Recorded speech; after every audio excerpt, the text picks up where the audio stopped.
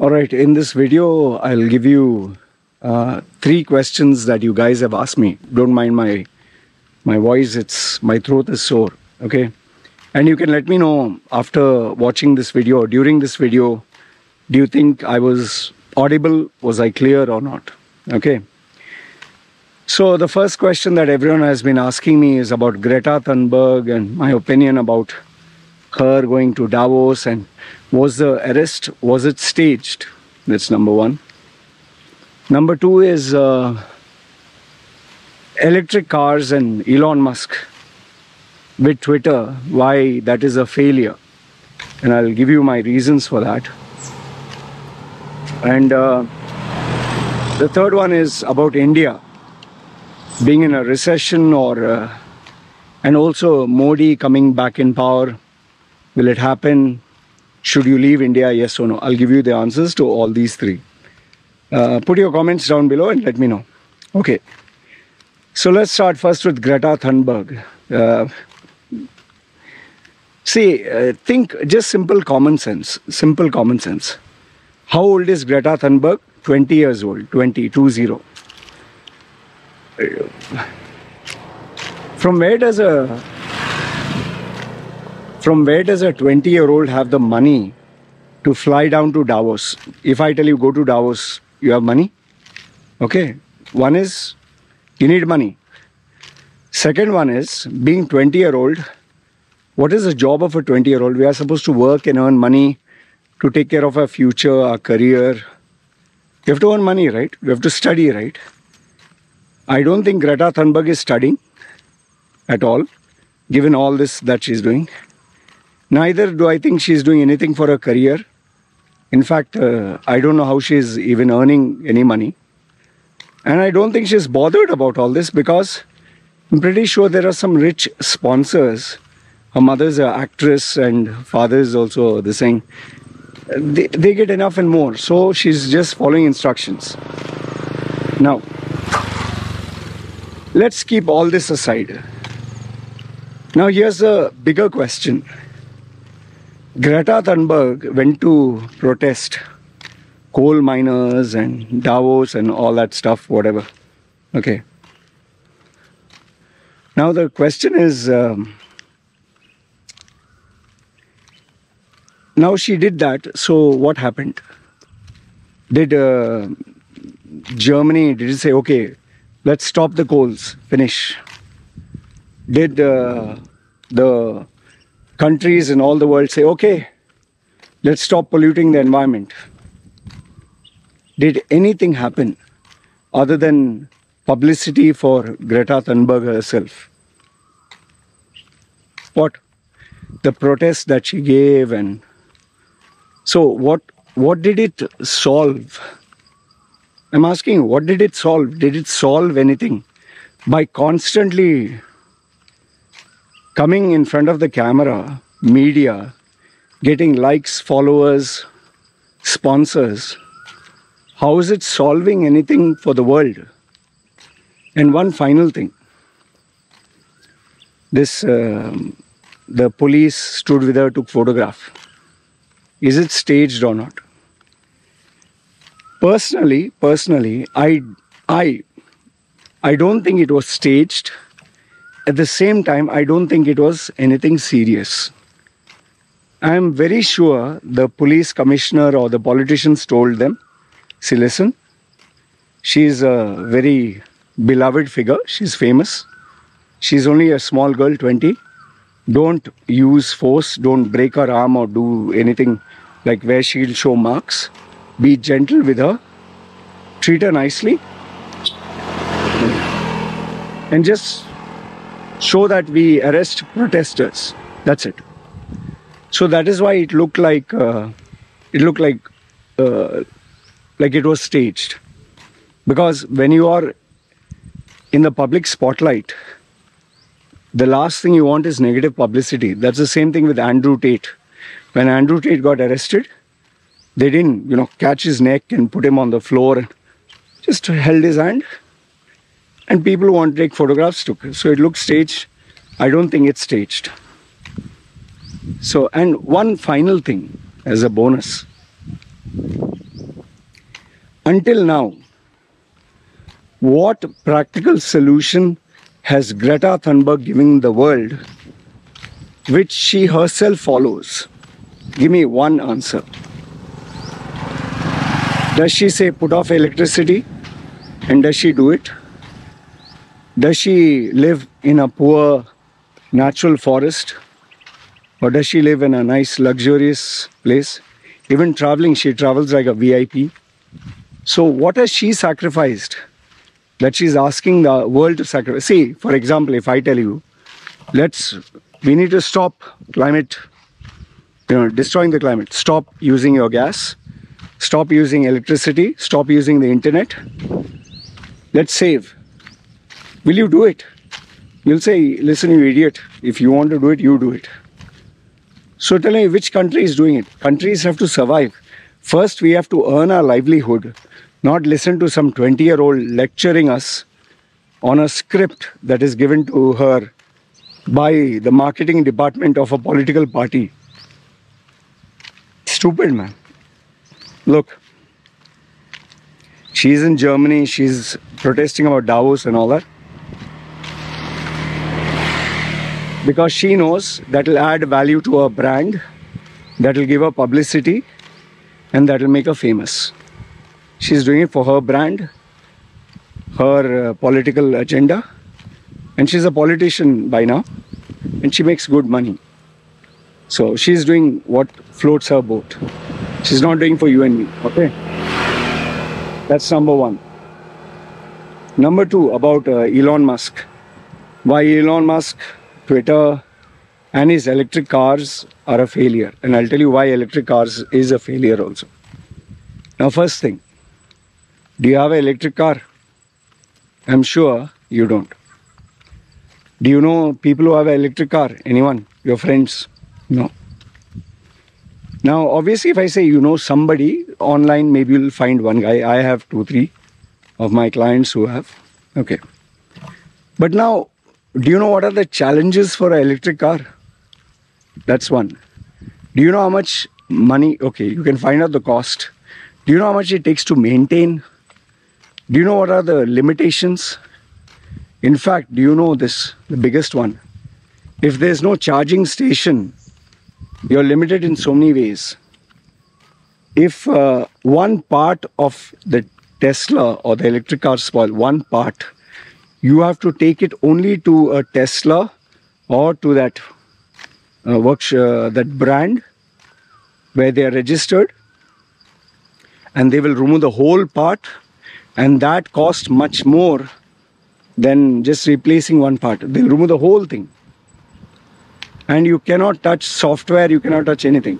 I'm not saying it's a bad piece of machinery.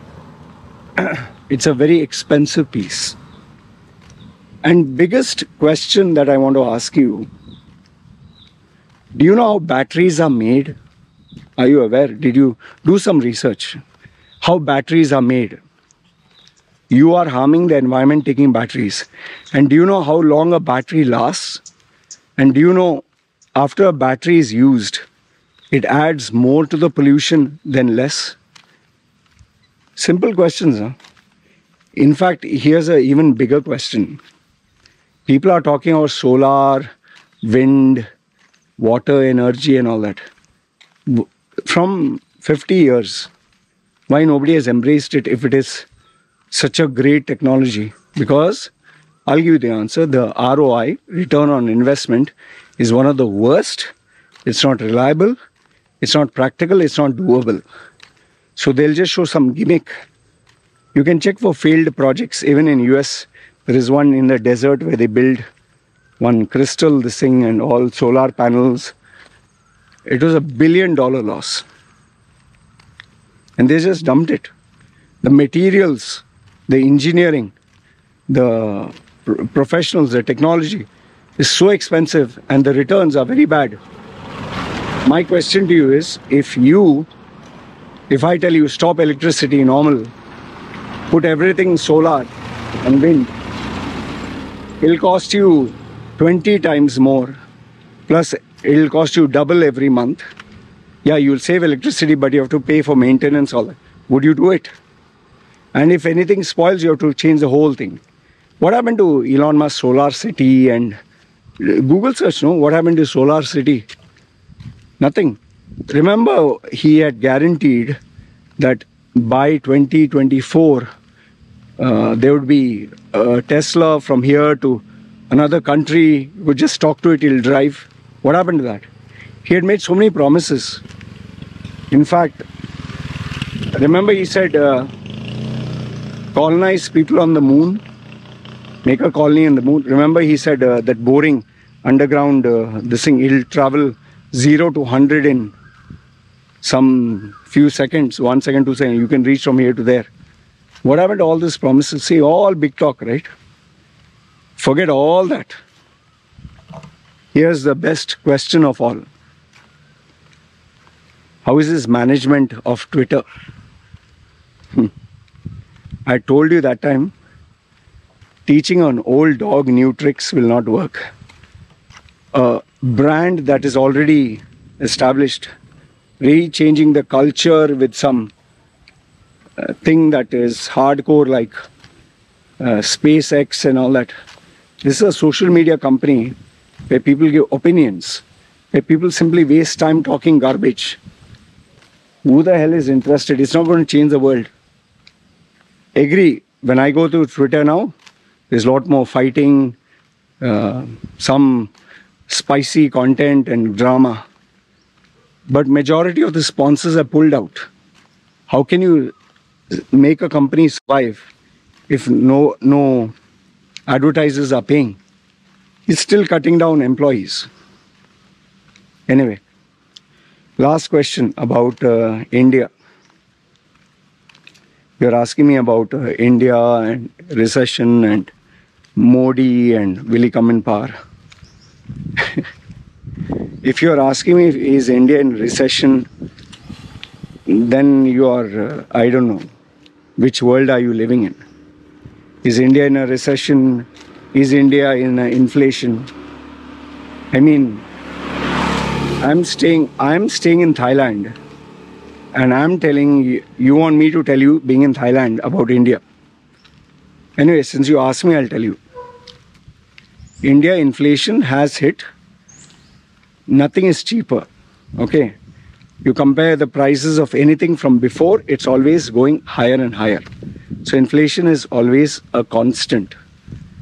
There has never been the case where, oh, petrol is half price. Oh, guess what? Onions are selling for 10%. Oh, we are getting this free. No, there's nothing. Okay. The gap between the rich and the poor has increased so much. I don't know which channel I heard this. It seems that people are buying luxury cars, the Rolls Royce and the high end, where you have to pay 50%, 60% extra tax. The highest number has sold in India. While cheap scooters for middle class families is hit a record low. So that means the gap between the rich and the poor is going even worse. That means many middle class people are now finding it hard to manage day-to-day expense. And that is why many people are leaving India, because survival has become very hard. It's not that India doesn't have opportunities. It's not that India doesn't have jobs. But surviving in India, earning in rupees, is a highly competitive and extremely difficult thing. Like for example, in Dubai, if you have for one position, 100 people will apply. In India, for that one position, forget 100, forget 1,000, 10,000, maybe more will apply. It's crazy. But, you know, then when you're talking of a large number of people, how do you survive? Either contacts, connections, corruption, or last if not the least, luck. You can pray to all the gods. So there is a recession in India, but it's not like major like in UK, but it is affecting the middle class. And inflation is always a constant. You'll never get anything cheaper than what you got from yesterday.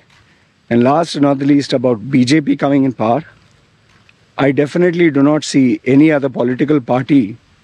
Yeah, Rahul Gandhi can walk as much as he likes and grow his beard as much as he likes. Both of them is like choosing the same thing. Rahul Gandhi is not going to make a spectacular change. The problem is they are not giving space for new leaders to come forward. And the second one is, Modi has already made sure he and his BJP have tied lots of loose ends and have a lot of sponsors and a lot of people who will donate to him, and they have a very big budget. They can buy and sell off lots of politicians, lots of voters. I don't see anyone touching Modi, at least for the next election. After Modi goes, there'll be a change of guard. But until then, as long as Modi is there, or there should be a new leader who comes, which is even hard, or there should be a coalition between two enemies, and Modi should make a very big mistake, big blunder, where the electorate or the people who are voting, they say enough of this, we can't take it anymore. Until then, I doubt, because the hardline Hindus and BJP supporters, they just love this guy too much. He's a strong leader. He's a very strong leader. He cannot be touched.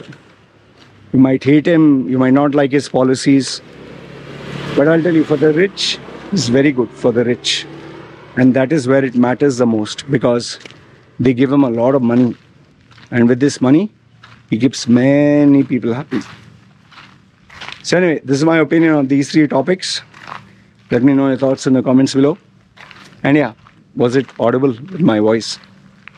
You guys take care. This is me signing off. Ciao.